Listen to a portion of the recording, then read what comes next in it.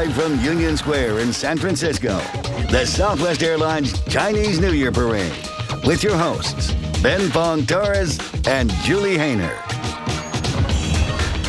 It's the year of the rooster, the 10th zodiac sign in Chinese astrology. This sign is associated with a year of excitement, adventure, and new beginnings. Many say there's a lot to crow about this year. It's a time to embrace opportunities and navigate new challenges. You can feel the energy in the air as we kick off the Southwest Airlines Chinese New Year Parade. We're live in San Francisco's Union Square celebrating 4715, the year of the rooster. Good evening, everyone. I'm Julie Hayner. And I'm Ben Fong Torres. The Chinese New Year celebration is the largest of its kind outside of Asia. Tonight you will see beautiful floats, fantastic costumes, magical creatures, playful lions, and a 268-foot and growing golden dragon. It is a San Francisco tradition that reaches all the way across the Pacific. Yeah. So let's get things started right now.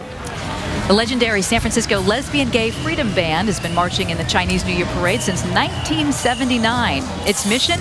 Provide for the education and musical development of its members, promote visibility of lesbian, gay, bisexual, and transgender communities, and foster understanding among diverse communities through public performances. Let's listen.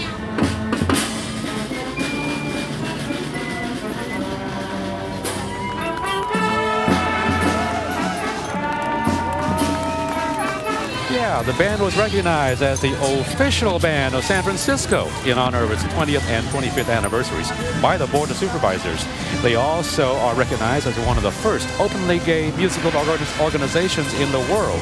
They are given credit for inspiring the formation of LGBT bands, choruses, and performance groups around the world.